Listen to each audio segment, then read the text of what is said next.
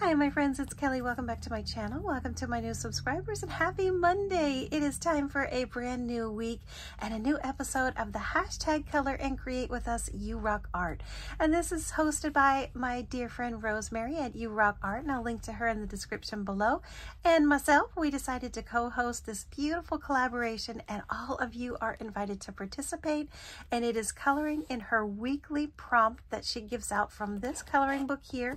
But I do want to stress that you can use any coloring that you want. If you want to use a colored stamped image, if you want to use a different coloring book, anything that you would like to color, that works. And then you can take some of those items that you color and create with those. So there is the color and create. You can do one, you can do both. And this is such a wonderful book that she has chosen for all of us. Cheers, my friends. It is Monday. I'm going to need 2 of those. This is the lovely coloring book. And this week she gave us the prompt. Oh, I can't wait to color this one. She gave us the jam page, and she does have one that she chooses each week for you to color. I should have earmarked this, but I didn't. There you go. This is what she chose for us for this week. And so you can see there it is a beautiful jar of jam, which I love, especially if it is the homemade one, the preserves. Oh my goodness. And then here I turned mine into little blackberries, and I did use the same coloring from the crayons, and this is from their 64-pack limited birthday edition. And this was such a fun page to color. So thank you, Rosemary. This was a lot of fun. This week my create is not from a coloring book, and I did color this stamped image here, and it is an old one from My Favorite Things, and it is an a la mode, and this is a 4-leaf clover that she's holding, and I just think this is so adorable.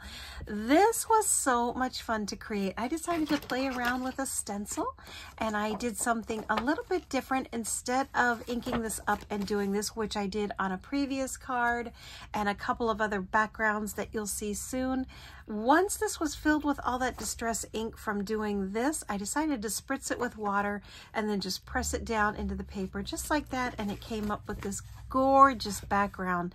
Absolutely love how this turned out. I am so in love with this beautiful background, so I'm definitely going to do that again.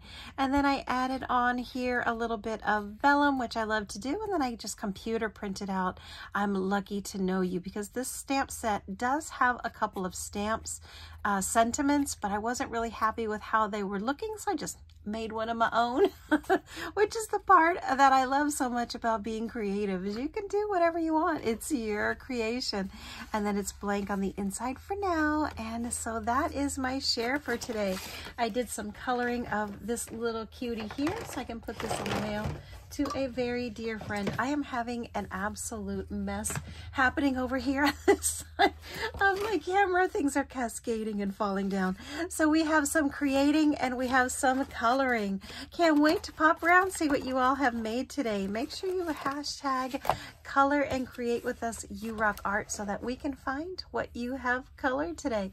And that's going to be it for this one, my friends. Come back soon. I do have an amazing Dollar Tree haul with some brand new and wish list items coming right up.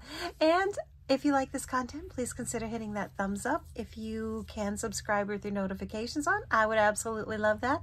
Leave me a comment, helps me find your channel, and I will see you very soon. Bye-bye.